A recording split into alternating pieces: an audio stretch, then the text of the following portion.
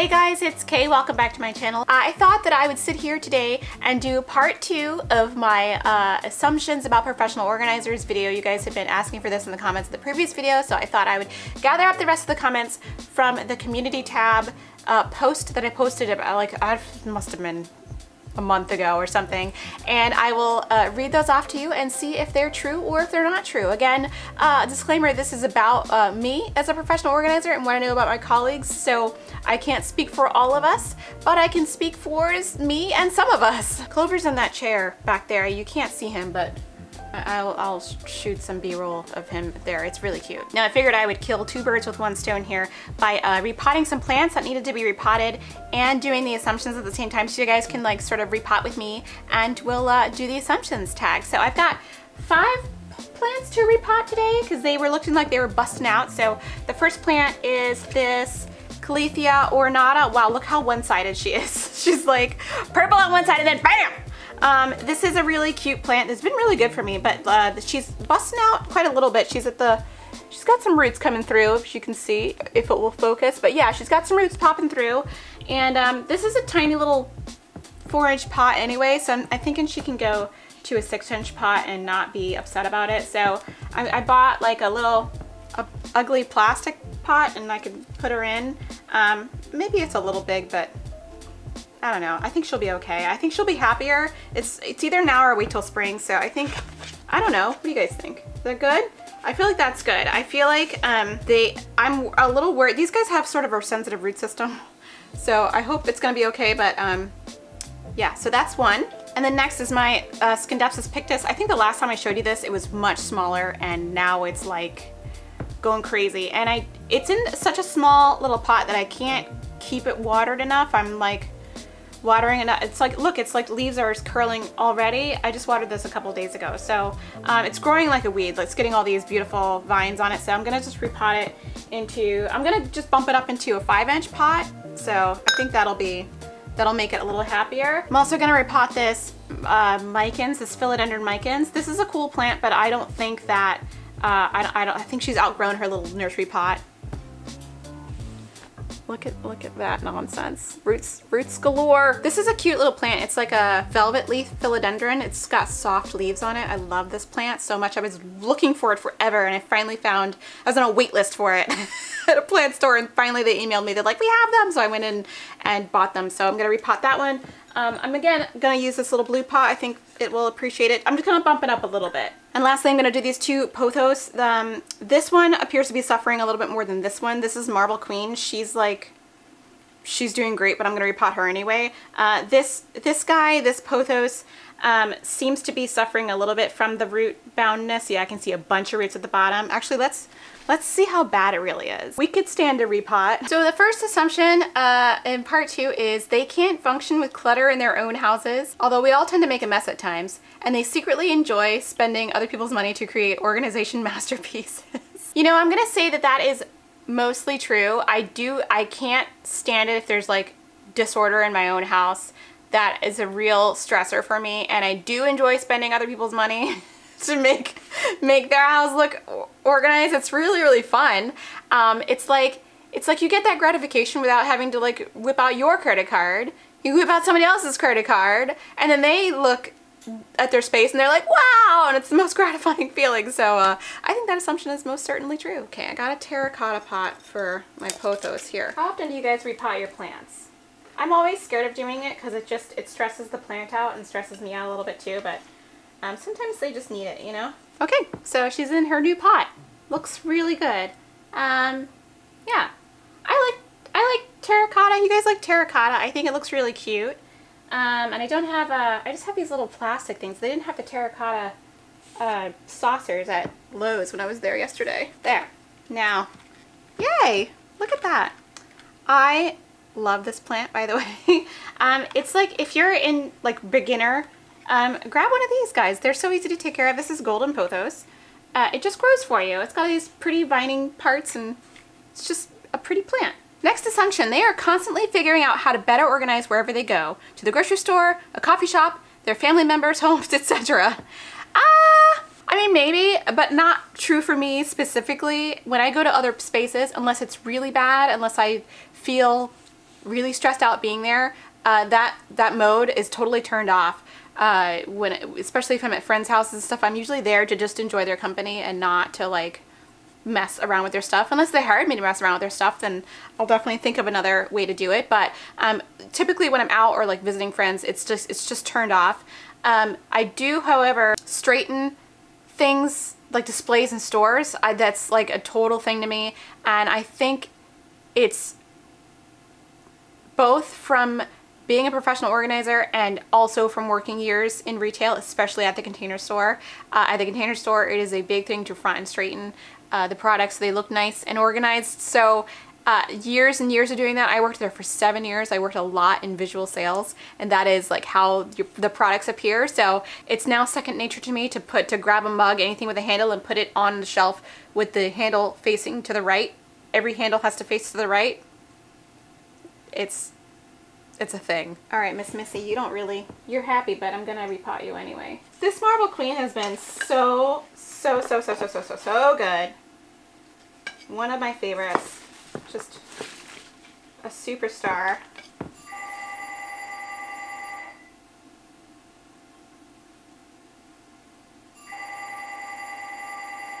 There's still a landline here. So every now and again it rings and I'm like, ah! All right, so here is the Marble Queen pothos repotted in her beautiful terracotta pot. I will water it when they're all done, but I'm gonna wait till I'm done. Next one, I assume the good ones are super visual in determining how a space should look. I do think most of us are pretty good at that. I think that we're good at determining what will fit and how much will fit. I think that's really the main thing that we're good at, is how much will fit and how much will look good. I do find that sometimes it doesn't translate in terms of interior decorating. I find that I'm not as good at decorating as I am at organizing. So I'm flexing my skills. I'm learning to be a better decorator, but organizing skills, yes. Good at spatial things. I can usually determine like the dimensions of things while looking at them, or spaces. But as far as like decorating, making it look good, I can make it look neat and beautiful. But interior decorating, a totally different skill, which I'm discovering, but I'm working on it. All right, who's next? Philodendron Micans, let's do you. I assume that organizers rather not work with hoarders. It is hard enough to get people to let go of clutter. You know, I have to say that I personally don't work with hoarders at this time, only because I don't have the experience. I know that certain colleagues of mine do work with hoarders on a regular basis because they love it and they have experience doing it, but I know that most of my colleagues don't. I do believe that is a specialty, because I do think you have to get a psychotherapist involved and perhaps a professional cleanup company, because there can be some hazardous materials that you want to deal with. I mean, you're going to need, like, in some cases, gloves, hazmat suits, masks, those kinds of things, because it gets kind of intense. So I personally don't work with people with like level 4, 5 hoarding. Even level 3, I can get a little bit uncomfortable. There are different levels of hoarding. I'll put a link down below so you can see what the actual levels are. I have worked with hoarding clients in the past, but they weren't at a 4 or 5 level. That's a very, very different scenario. But level, like light hoarding, like level 1, 2, and 3, I have worked with and have been pretty successful. But getting into the higher levels, not my specialty yet. Professional organizers must organize all paperwork. I'm gonna be completely honest with you and say that paperwork jobs are one of my most time-consuming jobs, because you can't just toss everything in a can and say it's gotta go.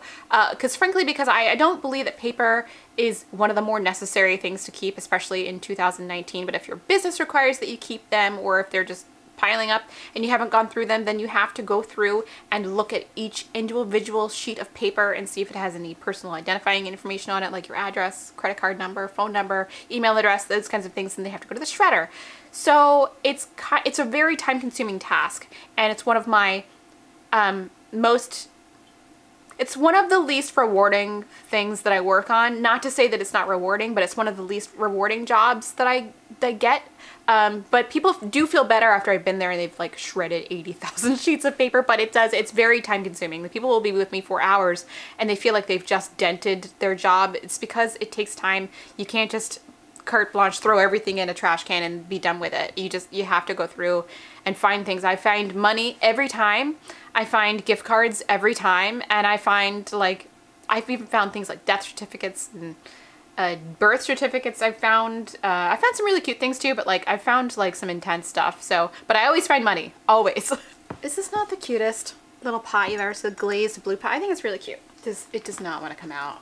You guys like roots? Here's some roots. Look at it. It's so cute in this little like 5-inch pot. I think this is cute. All right, that's gonna do. I think they have really shallow root systems, so I think the pot is a little deep for it, but I don't care. They have all their parts of their life organized. I'd like to think this is true, but it's actually not. It's not. There's actually some stuff in my life that is rather disorganized. I don't want to like, you know, I'm gonna expose myself right now. I'm not on a car maintenance schedule. I just kind of forget, and like, I mean, I'm pretty good. Like, I'll take it when it needs an oil change and stuff like that in maintenance, but like, I don't have like that's not scheduled. I just take it when I think about it. I mean, I don't wait too long, but you know, and sometimes I forget things like to renew registrations and things like that. I'm a little bit behind, like, so not all of it's organized. The stuff that like household systems, functions are pretty organized. I'm much better at managing my time. I have in the past been not so fabulous managing my time. I've been a little bit like lax. However, with time blocking, with calendar blocking, it works really well for me, especially when it's like just menial little tasks. Like yesterday, I just blocked out all of my time that I was going to spend at like Home Goods and Lowe's and Whole Foods and Target or whatever, and I blocked out all the time, or even getting gas. I blocked it out, and then I remembered I kept myself on task, and that's how I organized. Unless my phone tells me to do it, I'm probably not gonna do it. Don't suffer from clinical depression. Wow, this one's really deep. I can say for myself that I don't suffer from clinical depression. I have been depressed in the past. It's been like a situational depression. Which means that like I was depressed because of a situation and not because I had any imbalance. I mean, I can only speak for myself. For the most part, a lot of organizers that I've talked to have not had clinical depression. However, that doesn't mean it doesn't happen, because a lot of people are very high functioning with depression, and it can manifest in ways that are not typical. I mean, I can say for myself that I have not had depression for the past 20 years, but I have been anxious my whole life, and that's something that I suffer from. So maybe a lot of us are anxious people. Maybe that's why we're so organized. But yeah, I don't know what to say to that one. I don't think so, but I can't speak for everybody. All right, who's next? Oh, Scindapsis, you next. This.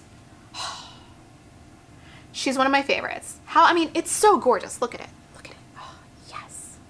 Yes. She's so pretty with these like silvery. I mean, you can't really tell from, look how she needs water. She's really thirsty. The leaves are very silvery, this little silvery white stuff. Super pretty. And the leaves are really thick too. So I love this plant so much. The hole in this is so big, and the soil is poking through every time I try to put soil in here. So I'm gonna put that in there for now, and I'll take it out when I finish. Those roots though, I don't know if you can see. Maybe I'll zoom in because I'm not moving this close to the camera because it's kind of, well, maybe I will. Holy. How dare my camera stop recording in the middle of this. Okay, she's in. She looks less like amazing because she's in a larger container, but it's still a really beautiful plant. So yay. Oh, she looks really, it looks, look, I left the part of the label on there too, so I guess I'll have to fix that. But anyway, she's done. Yay. Here's another one. Professional organizers are really good with complicated math. I don't know where you got that from, but that's not true for me. So real talk, I was not good at math in school. And I'm still not. My husband's actually pretty good at math. This was a really small, it's silver on the inside too, or gold. Colors. But I am not good at math and never have been. The only math I was good at was trigonometry for some reason. Other than that, like physics and, well, physics is not a math, but it's a lot of maths. And calculus, I struggled. Struggle bus was strong there. And I also struggled in like college algebra. So yeah, at least that's not true for me. Maybe some other people, but for me, no, not good at the maths. Yeah. I assume all professional organizers must have difficulty finding the best way to market their business, get the word out, build clientele, etc. Maybe that's not true for everybody, but maybe it's true for some people. Having your own business is tricky in any way. And I found the best marketing has been YouTube. You know, it's been an all-day filmathon when your Nikon runs out of Nikon? No, it's a Canon runs out of batteries. This Canon batteries actually last a pretty long time. I can film for a few hours and have it last, but it pooped out. So last plant is the Calathea ornata. I don't think it's gonna stay. I gotta get a cash po for it because how ugly is this? But I don't have a cash po available right now. And if you don't know what I mean by cash po, is like an outer pot.